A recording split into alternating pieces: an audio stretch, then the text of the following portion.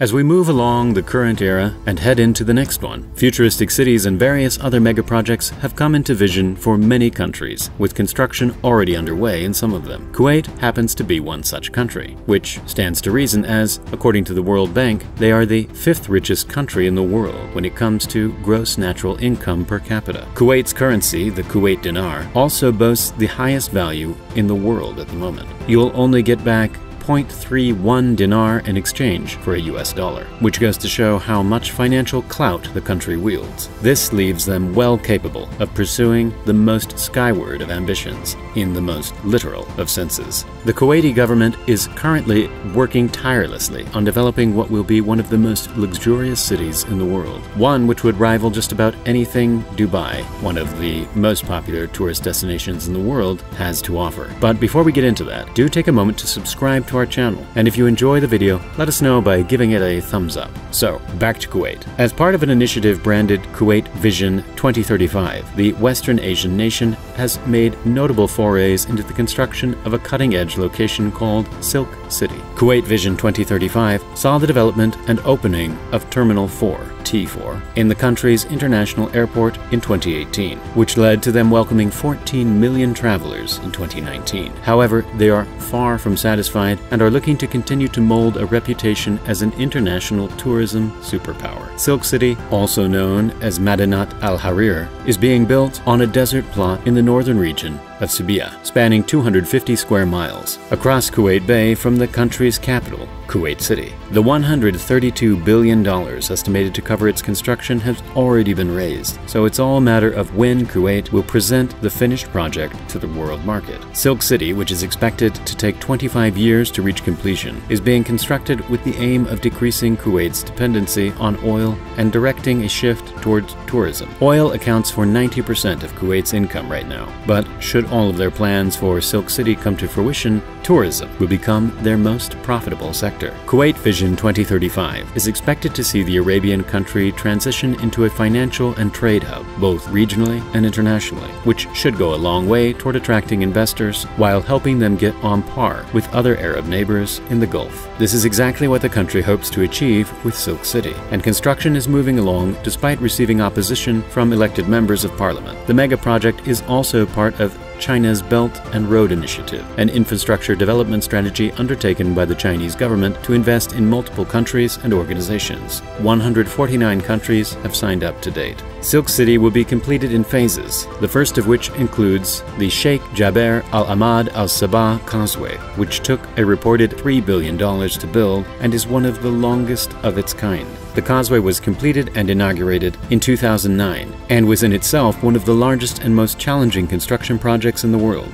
Built to link Silk City to northern Kuwait, the causeway cut travel time down to 15 minutes as opposed to the 1.5 hours it took to go around Kuwait Bay. The lengthy bridge also passes through 2 small artificial islands, which were privately developed. The Mubarak Al-Kabir port is part of the first phase too. It was reported that it was just over 50% complete. The COVID-19 pandemic should have slowed things down drastically, but it should be well on its way to completion by now. The port, also part of the aforementioned Belt and Road Initiative, as well as Kuwait's Gulf Railway project, is the most expensive port in the region and is among the country's largest infrastructure projects. It's planned to be quite expansive and won't just serve Kuwait, as the likes of China, Iran, and Iraq are also set to benefit, which will in turn forge stronger trade links. Last year, it was announced that links to Pakistan's Gwadar port will be developed, and there is the possibility of fostering partnerships with Africa, Eastern Europe, and Central Europe, as China's Belt and Road Initiative aims to promote trade within all of those regions. Per Kuwait Vision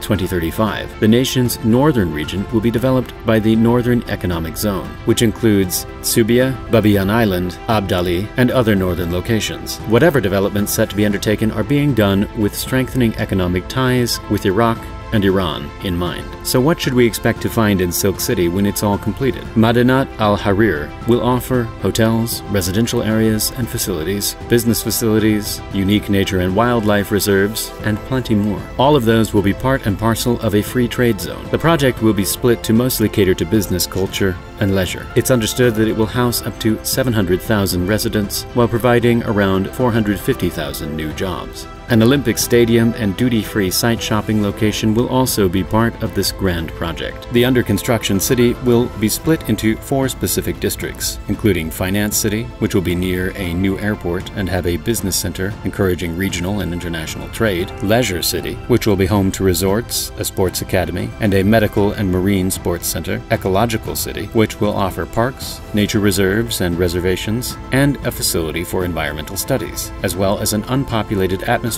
surrounded by greenbelt gardens and green spaces in the center of Silk City. The 4th district, Cultural City, will be dedicated to academic, diplomatic, and political affairs. A tower named Burj Mubarak Al Kabir will be one of the main attractions born out of this mega-project. The structure will be in a central location, and the plan is for it to be 1,001 meters tall, in keeping with the Arabian folktale compilation 1001 Arabian Nights. While skyscrapers aren't usually made up of more than 80 floors, Silk Cities will have well over 200 and will be able to accommodate 7,000 people. The tower will comprise 7 vertical villages with hotels, living spaces, offices, and entertainment hubs. Given its height, the Mubarak Al Kabir Tower will be susceptible to potential disasters caused by strong winds, so it has been designed to feature 3 interlocking towers twisted 45 degrees to provide proper support and keep it safe from powerful gusts. The design also includes vertical ailerons running along the length of the building on each of its edges to redirect winds that would otherwise cause structural noise. The building is designed to be taller than the current tallest building in the world, Dubai's Burj Khalifa, which stands at 828 meters. However, it's not the tallest building under construction at the moment, with the Jeddah Tower set to be 1,008 meters in height and currently under construction, while the Tokyo Sky Mile Tower, still in planning, should reach 1,700 meters. The Mubarak Al Kabir Tower was initially projected